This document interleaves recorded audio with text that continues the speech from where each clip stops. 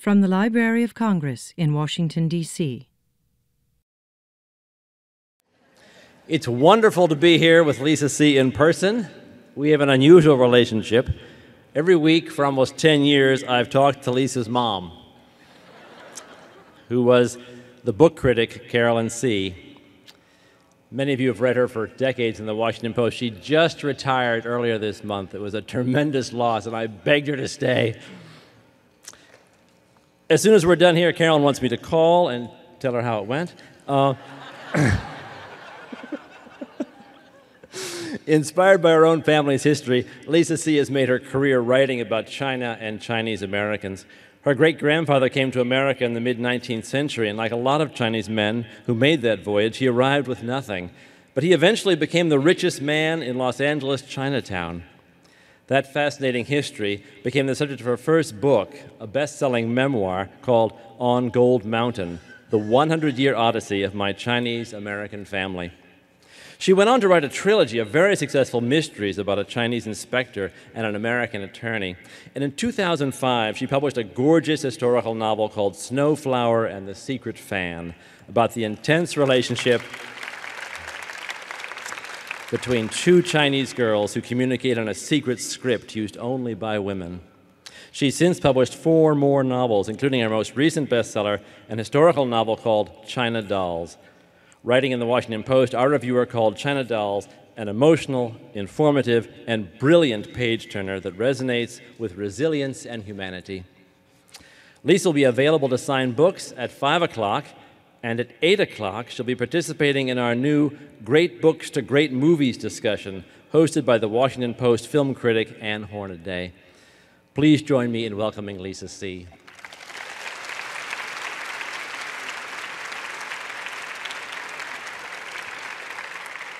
Thank you so much, Ron. My mother has worked for him for such a long time, and when my mom had her 80th birthday, Ron sent what would you call that? Like the nice words to read at the party, which I did read, and I wish I could repeat it here today, but it was things I could never say in public, and certainly not forever for the Library of Congress thing.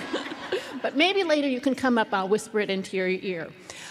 So last night I was here and we had a party for all of the authors, and I can't tell you how many times people came up and said, so why do you write about China? Why do you write about the Chinese experience? And one woman at dinner said, how many times do people ask you that? And I thought, just last night it was about 10.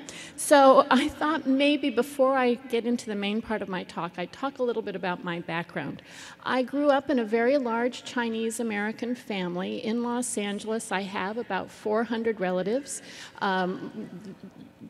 On my father's side of the family, there are about a dozen that look like me. The majority still full Chinese, and this little spectrum in between. So how did this come to me? As Ron mentioned, my great-great-grandfather came to this country to work on the building of the Transcontinental Railroad. I like to think of this man as one of the original deadbeat dads. You were supposed to come here, work hard, save up your money, and send it back home to China. Not my great-great-grandfather. He had a fondness for women and gambling, something that continues in our family even today.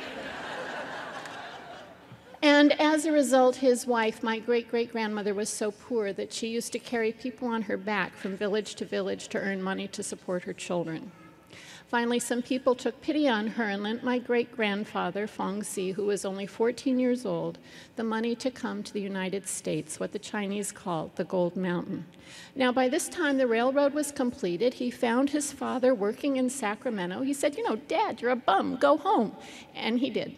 And my great-grandfather stayed and did a lot of the jobs that immigrants do even today. He worked in the fields. He swept up in factories. He worked in restaurants, washing dishes. But by the time he was 30, in the 1880s, in Sacramento, he had his first business. It was a factory that manufactured crotchless underwear for brothels.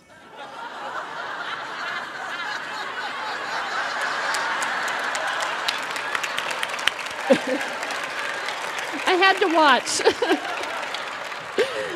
I hope you will show that to me later. Okay, now, Uh, every family has to have their beginning in America. Okay, so one day into his shop came a young woman who I think of as being quintessentially American. Ticey's family had gone out west on the Oregon Trail in a covered wagon. They homesteaded in Oregon. We know so much more about that American pioneer life and how difficult it was for women in particular. Ticey's mother died when she was a baby. Her father died when she was 7. She was raised by brothers who were reputed to be quite cruel to her. When she was 18, she ran away from home, couldn't afford San Francisco, ended up going to Sacramento, and it wasn't like it is today, where if you're a young woman on your own and worse comes to worse, you could go work at Starbucks or Walmart or Costco or fill in the blank.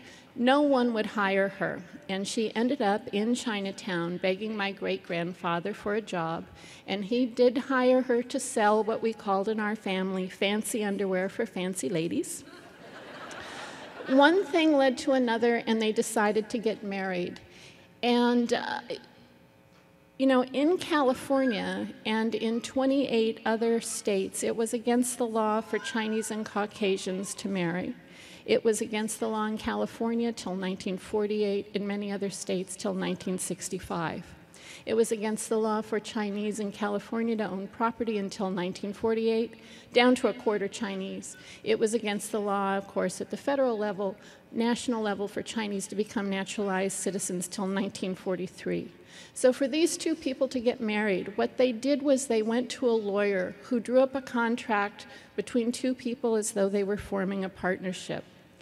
My grandparents went to Mexico to get married, and my own parents were only the second couple in our whole extended family to be married legally here in the United States.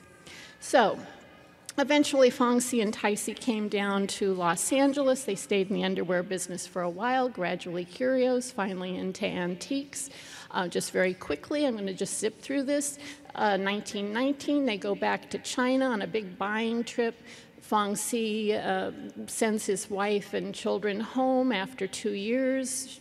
Soon, Ticey intercepts a letter and discovers that her husband, who's in his 60s, had just married a 16-year-old girl who he did bring home to Los Angeles. So that gets you up to about page 120 of our family story. But again, I just want to say that my great-grandfather, he had 4 wives. He lived to be 100 years old. He had 12 children. The last one was born when he was in his 90s. Long before the age of Viagra, so a real accomplishment. I mean, this should give all you guys out there something to aspire to, okay? So anyway, today in Los Angeles, as I mentioned, I have 400 relatives, about a dozen who look like me, majority still full Chinese, and this spectrum in between. So how is it that we identify ourselves? We identify ourselves by the people who are around us. They're our mirror. They're the ones who tell us who we are. Now, I know many of you have read my mother, her reviews in the Post. Well, my mom had a very, very small family. When I was growing up, I think less than 10 people in her family. My father's side was just so overwhelming. But I think I've been able to draw from both sides, you know, to become a writer like my mother, but to have all of this material and this whole world from my father. So that gives you a little bit of background about who I am and why I write the kinds of books that I do. Now, I thought what I would now talk about a bit is the new novel, China Dolls, and give you sort of the background of that book, but also talk about the research that I do, because that is my favorite part. China Dolls is about 3 girls who meet at an audition at a nightclub in San Francisco in 1938. And this was a period when there were a lot of Chinese-American nightclubs, mostly in San Francisco, one in New York called the China Doll. There were performers who were billed as the Chinese Fred Astaire and Ginger Rogers, the Chinese Frank Sinatra, the Chinese Houdini, the Chinese, you know, fill in the blank. And sometimes, because this was the nightclub era, they would travel around the country going nightclub to nightclub. And they didn't say we're going out on the Chitlin circuit. They didn't say we're going out on the Borscht Belt. They'd say we're going out on the Chop Suey circuit. Okay, so these 3 young women meet at this audition. And the first of these is Grace. She's from Plain City, Ohio. She's grown up completely separated from Chinese culture, Chinese tradition. She has a family that has completely broken away, right? Broken the mold. And one of the things that I found in my research was that the majority of performers at that time really did come from the Midwest or from very small towns where they had been completely separated. Because if you had grown up in a Chinatown and you were a young woman, you weren't allowed to show your arms, bare arms and legs in public. You were supposed to stay home, learn to embroider, knit, cook, take care of children, become a good wife and mother. But if you had grown up somewhere out in the middle of the country, and you had thought you're just like any of the other girls, what would you aspire to be, or who would you aspire to be? Shirley Temple. And so she has taken lots of dance classes, and circumstances arise where she has run away to San Francisco. The next of these young women is named Helen, and she's grown up in a very traditional Chinese compound right in the heart of San Francisco, Chinatown. This is a compound like I've written about in other books, like Snowflower and the Secret Fan or Peony in Love, you know, with a big central courtyard, generations of your family living with you.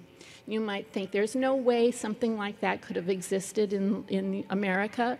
Well, a couple of years ago, as I was doing the research for this, I was invited to really, I think, the best speaking gig I ever have had.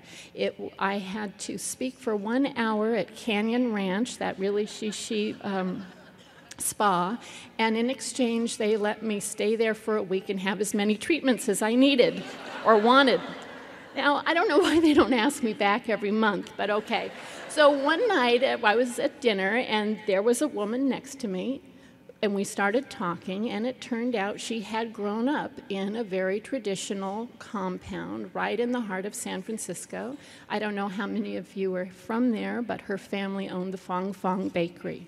And so all of the details about this compound really come from this woman who I met very randomly. And I thought with Helen, what would it have taken for her family to have allowed her to dance in a nightclub? What could she possibly have done?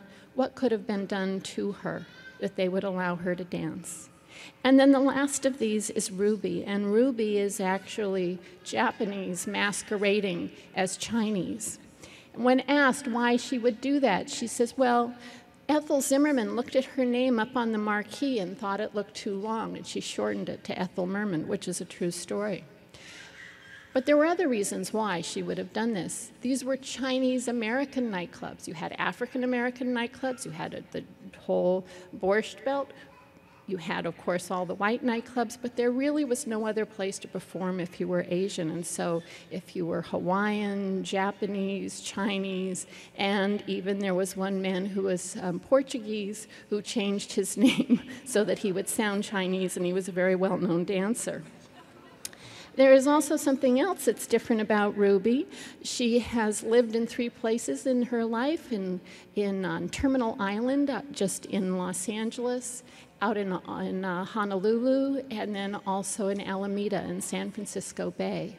And these 3 places were very large Japanese Americans, but they also had something else in common. Large naval bases. And so I think it's pretty fair to say that sailors love Ruby and Ruby loves sailors.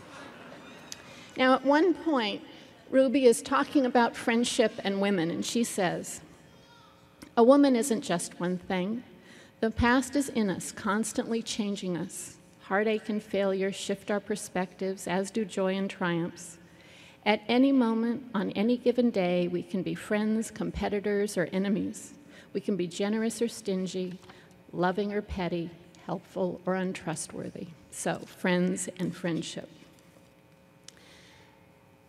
Now, just as the novel opens, Grace has just arrived in San Francisco. She doesn't even know yet about the Forbidden City nightclub or any of those nightclubs. And she applies for a job at the Golden Gate International Exhibition, which was San Francisco's second World's Fair. This World's Fair was unlike any World's Fair that had been held up until that point. The organizers, instead of asking countries from around the world, they limited themselves only to countries that dotted the edge of the Pacific Ocean. This was the very first time that the phrase Pacific Rim was used anywhere, and of course it's something that's grown in importance today. And so in the main part of the fair, you had those big, beautiful pavilions for each country. You had fountains and, of course, people who were doing dance performances and music and lectures, all very elegant, all very boastful of those countries. And over here was another part of the fair called the Gayway. And the Gayway was a kind of carnival atmosphere. And so you could go there and you could see the headless woman display, you could see the sword swallower. There was also a man who would swallow a neon tube, so you could see all of his innards lit up. There you could go to the incubator bar and have a drink and watch babies grow. It was the first place in the world where you could see television, electric razors, and nylon stockings. And also Sally Rand, who had had her big splash originally at the Chicago World's Fair, came to San Francisco and was doing feather dancing and bubble dancing. So all of that's happening in this kind of crazy part of the fair, the Gayway. People were going to be coming from all over the country, all over the world to work at this fair. People were going to be coming from all over the country, all over the world to come and visit the fair. And so San Francisco, much like any other city, when they have a big event coming, they did a whole spruce up campaign. And San Francisco, Chinatown didn't want to be left behind, and they started what was called the Shine for 39 campaign. And at the heart of that campaign was trying to get rid of these old stereotypes about Chinatown, that it was a place of opium dens, gambling, prostitution. And so by the time the fair opened, all of that has been washed away for the most part, and part of this whole change is to have restaurants, cafes, and again, these nightclubs. And of these nightclubs, the most famous was the Forbidden City. So I wanted to go out and find people who had maybe performed at the Forbidden City, had auditioned there, might have been there on opening night. What did they eat? What did they wear? What did they drink? Okay, so now I'm going to talk a bit about the research. Research is my favorite part of the entire process of writing. I love it. I never know what I'm going to find. This book in particular, I got to interview some really wonderful people, the sons and daughters of many of the performers, the son of the Chinese Frank Sinatra, the daughter of the man who owned the Forbidden City nightclub, another woman, Jody Long, who's an actress whose mother and father had a song and dance routine. And they all talked about what it was like to be a kid backstage at the Forbidden City, what it was like to sit in the back seat as their families traveled through on the chop suey circuit. They all talked about one little boy in particular who every night at the Forbidden City would peek out the curtain at the back side, the naked side of the bubble dancer, and how he would always get in trouble. But of these people, there were a couple that I really want to highlight. One was named Mary Ong Tom. She was 93 when I interviewed her. She's 96 today. She grew up in Tucson, Arizona.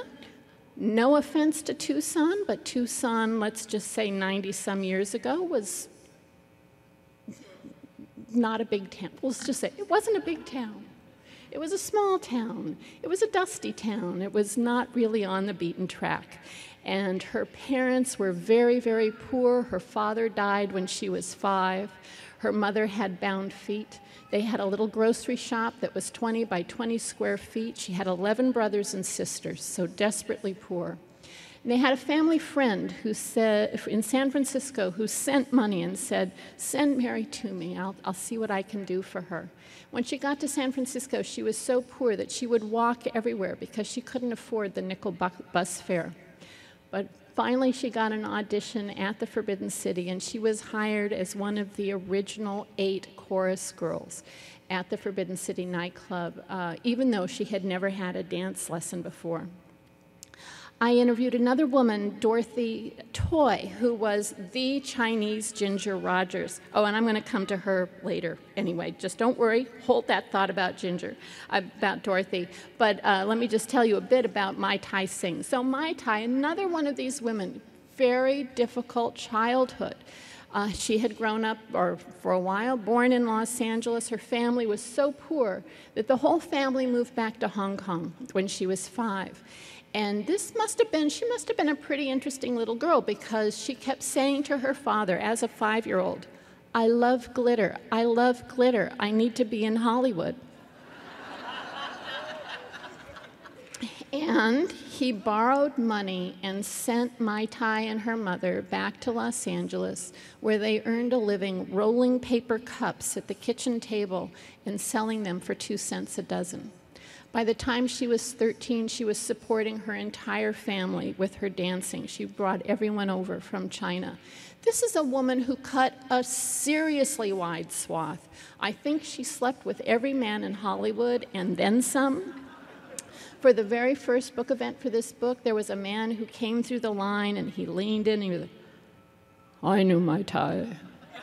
And you know, he did. He knew her. And then he proceeded to list, like, oh, she slept with this actor, and a 2-year affair with this actor, and a wide swath. At one point, I asked Mai Tai, and you know, she's now 92, I think. I asked her, "So Mai Tai, you know, what was your favorite costume all the years you were dancing?" And she said, "Oh, that's easy." Well, she didn't say it like that. So here's the thing. These are tiny, tiny women. They're in their 90s. They were Asian to begin with, so small. They came of age during the Depression, so they hadn't had very much to eat. And they were dancers their entire lives, right? I don't think one of them over 85 pounds. So tiny, tiny. They're in their cute little pantsuits. They have their cute little hairdos. But when they open their mouths, they sound like, you know, old Broadway broads. And so I asked Mai Tai, I can't even do it, but I asked Mai Tai, "What was your favorite costume?" And she said, "Oh, that's easy. It was a gown made out of 15 yards of monkey fur." Now, that's something that as a writer you can't make up. And not only can you not make it up, it's actually a detail that's very, very difficult to use, because, of course, today, if you sent Angelina Jolie down the red carpet in 15 yards of monkey fur, I don't care how beautiful she is and what a humanitarian she is, that would be the end of her career. So anyway, Mai Tai, she had cut a very wide swath, and you've probably figured it out by now, but the drink, the Mai Tai, was named for her. Yeah. All right, so I have on my website a lot of links to the original performances from films. Really, you're just linking to YouTube. There's interviews with many of these performers, so, you know, come and visit. It's a lot of fun. All right, so everything is going along swimmingly in these nightclubs when World War II breaks out and we have Pearl Harbor. And overnight in San Francisco, everything changes. Well, of course, overnight across the country, everything changes for everyone. But in San Francisco, the city's changed, people are changed. It's changed for Chinese Americans, for Japanese Americans.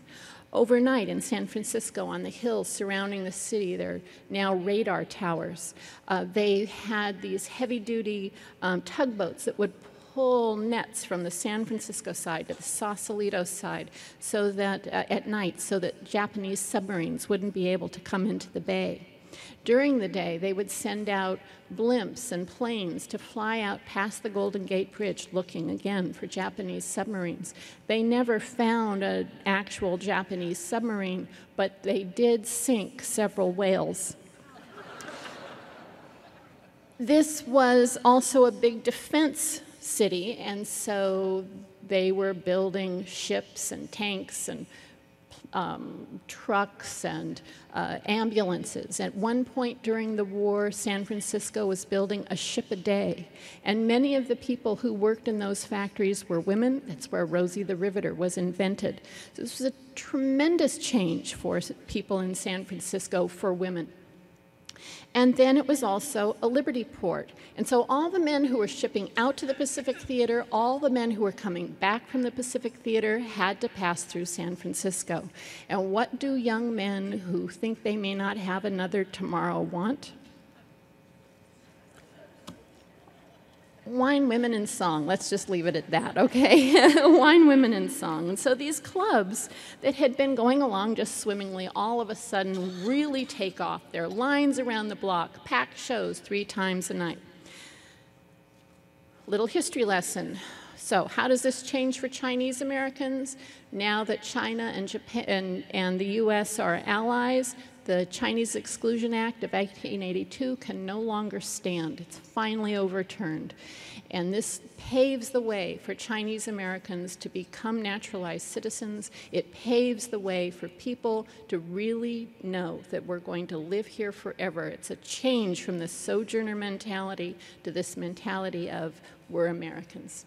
And that's huge. All of the negatives that had been out there for decades about the Chinese suddenly shift to the Japanese. And one of the things that I found were articles in Time and in Life magazine that ran exactly 2 weeks after the bombing of Pearl Harbor. And both of them had almost identical articles, almost identical drawings that showed a figure of a man with arrows pointing at different parts of his body. And this I have to read. In Life magazine, they said they were, quote, encouraging our readers to overcome their distressing ignorance on the delicate question of how to tell the difference between a Chinese and a Japanese.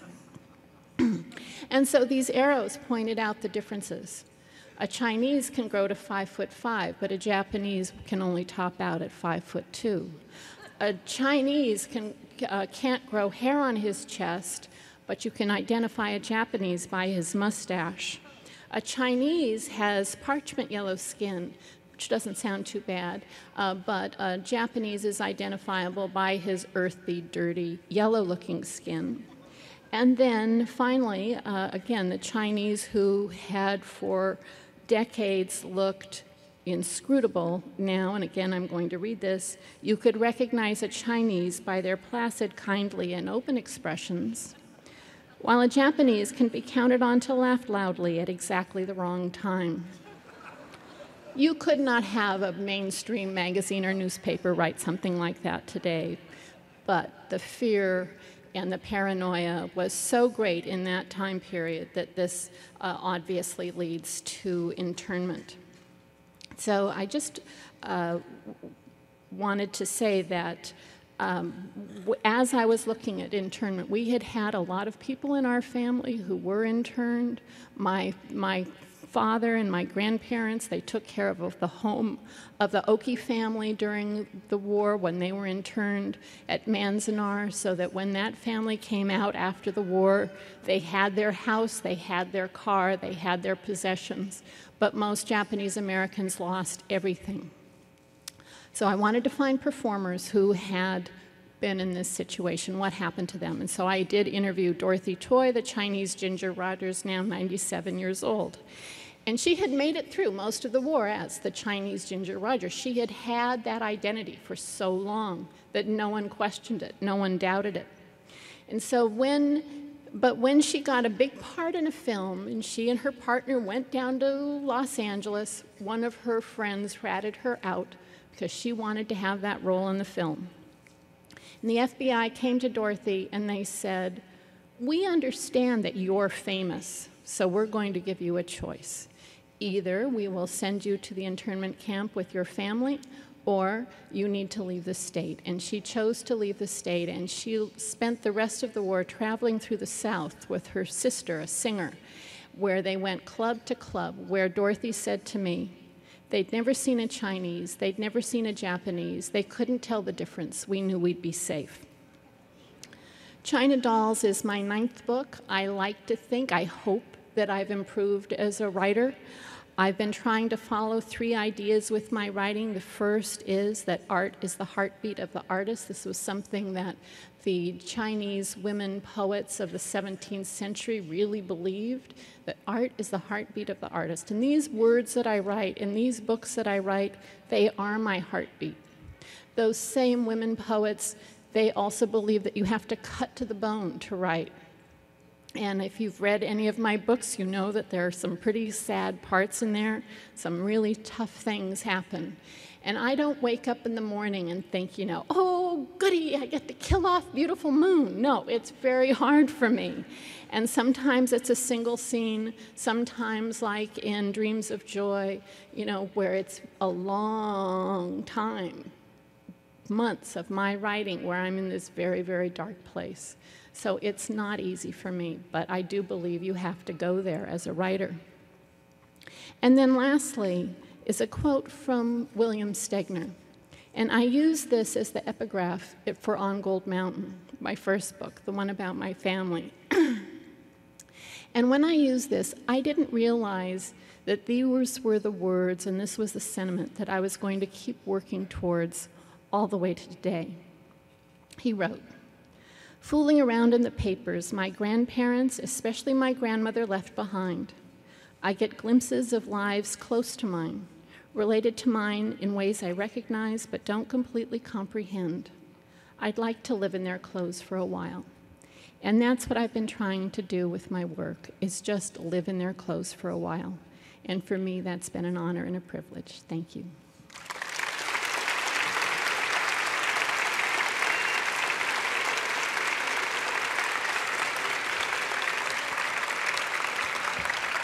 Thank you.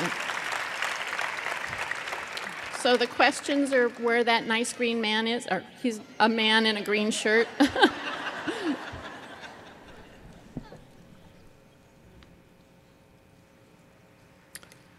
While we're waiting, somebody could raise their hand and I could repeat the question if it's too hard to get up. Yes. How do I like Pearl Buck's books? Now try saying that 20 times. I, of course, read The Good Earth, and I read it, I think, in high school, and I thought that that was just an amazing book. I can't say that I've read anything else really written by her, but I have done a lot of research about her life, and I think her life is pretty extraordinary, and she was a wonderful writer. Yes? What advice do I have for a beginning writer? Really two pieces. One comes from my mother, which actually came from her father, which is to write 1,000 words a day. This is just 4 typed pages. I always say you have to do it before anything else. There are a million distractions out there in the world, a million ways and reasons not to write, right? I mean, washing dishes, cleaning the bathroom tile. I mean, there are a lot of reasons not to sit down and do your work.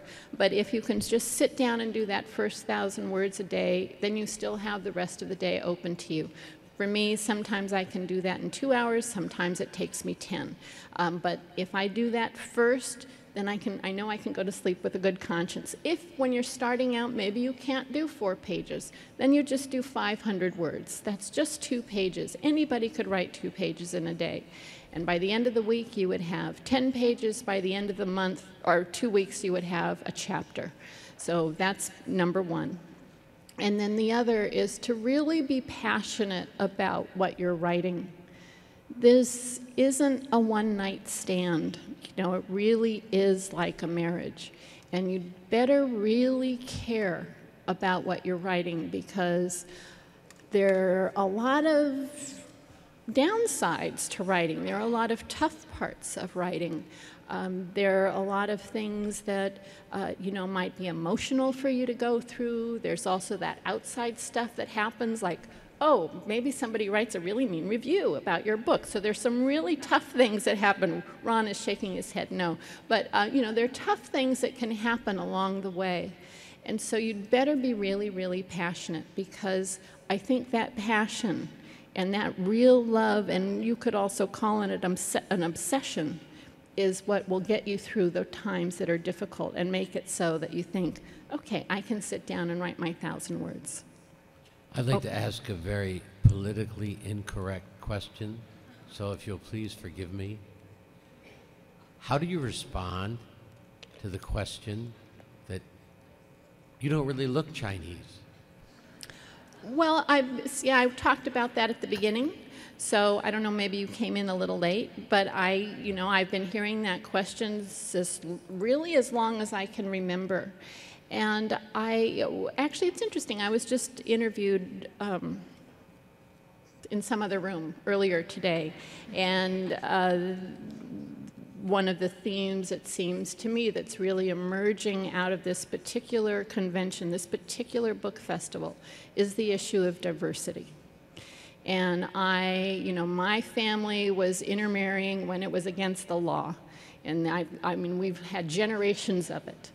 And I'm now a grandmother, and my grandson is half Persian and a quarter Jewish, and then the other quarter is, this weird, interesting mix that I am, that really has some Spanish, some Scottish, some English, some Irish, some Native American, and the Chinese. So here's the little boy, he's got a little of everything in him. But when he gets to school and people ask him, what part of his family does he identify with? I don't know. Will I be able to tell by looking at his face? Would his teacher be able to tell by looking at his face what part of his family he identifies with? And I think that this is something that we have happening in all of our families across the country. That maybe my family was on sort of the first wave of that, but we're right now in it. And when I go to colleges, when I go to elementary schools, I see that. I see these world faces. And that is the face of America now. And you can't... Fascinating. Excellent answer. Yeah. Yes. Are you going to write a fourth mystery novel? I've been waiting. Oh.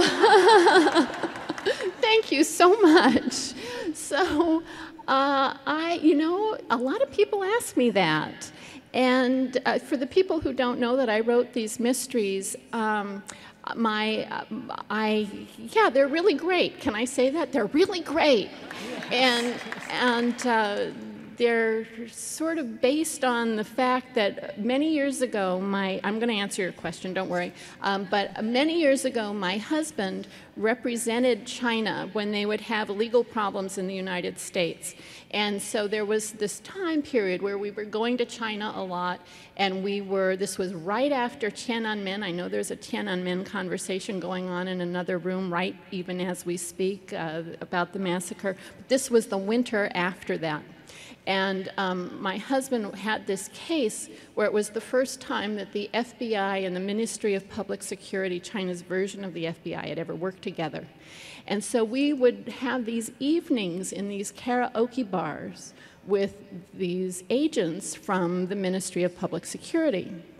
And there was this one night, we're in this karaoke bar, and let me just say this, they're drinking, like music, of course, and they're drinking this horrible drink of orange juice and cognac. They're smoking decadent foreign cigarettes, Marlboros. And, but what I can tell you is it doesn't matter where you go in the world, people in law enforcement basically all look alike.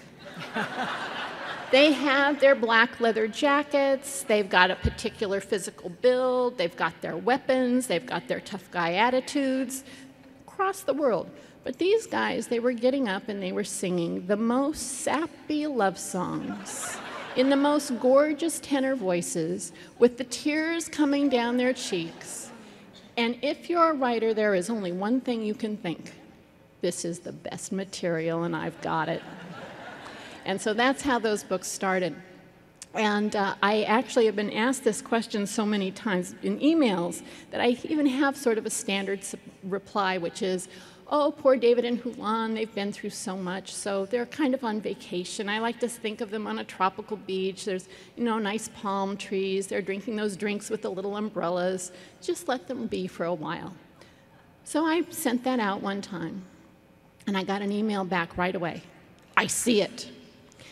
This one, right? I see it. I see the ocean. I see the beach. I see the palm trees. They're drinking those little drinks, and a big, old, bloated, dead body washes up on the beach right in front of them. So that could happen. I don't know. Yes. Hi, Lisa. It was lovely to meet you last night, and I'm coming here with a different hat on. So I write a blog called I'm Not the Nanny. My children are biracial. And for me personally, growing up, I had a hard time finding books that resonated with my particular Asian American experience. And I'm trying really hard to find books that will resonate for my children. Now, I'm assuming when you were growing up, there weren't a lot of stories that resonated with your family. That was it, I think. But I was just curious, what stories have you read, in the past or recently that resonated with your family and their cultures? I don't know that there is that fits my family because, I just don't see it. And when bringing up my grandson again, because, I'm a grandmother, what can you do? On his first birthday, my daughter-in-law wanted a photographer to come and take pictures. And her family, they looked so homogeneous, They just all looked alike. And then my family, it really was this kind of cross-section of America, There were African American and really Chinese looking, and people like me and my husband's family. So all this whole mix. And I just don't see that there are books out there that really address that in terms of characters or really even plot. But I don't know that you need that.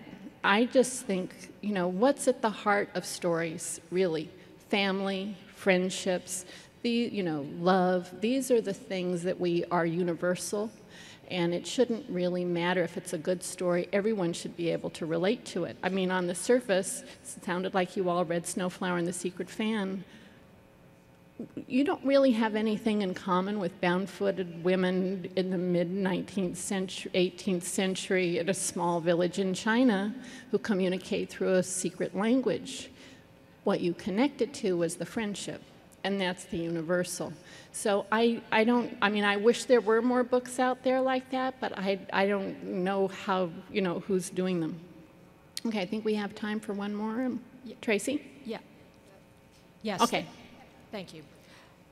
Lisa, I think for your grandson, what they can say, I don't have a grandson yet, but my son is also biracial, is that we are uniting the gene pools of the world. Yes, that's that's true. Right. The question for you is thinking about Mary Ong Tom, that who you mentioned grew up in Tucson. I grew up in Oklahoma with no other Asian people around me. Would you consider writing a book about about different people in the Chinese diaspora who grew up in places like that, not in San Francisco, not in New York City and Chinatown, but kind of in all these outlying places and kind of that experience of them coming together? Well, I think China Doll's a good third of it is about that, because it's following Grace, who did grow up with that experience. And I think there are some interesting books, novels. Oh, I just have to remember her. Nina Revore, who's actually Japanese American, but she's half Japanese and half German American, and grew up in a very small town. I think she's a fabulous writer. Wing something, I can't remember the title, but one of my very favorite books ever was written by her, and I can't remember the title of that either. So you're just going to have to go look her up, because I'm just drawing a blank. But I think there are books out there you just have to keep looking and scratching away, and I think there's some other authors here this weekend who have written about that. So you just have to keep looking, and they're out there, but you have to be persistent. Okay, thank you all so much. This has been a presentation of the Library of Congress. Visit us at loc.gov.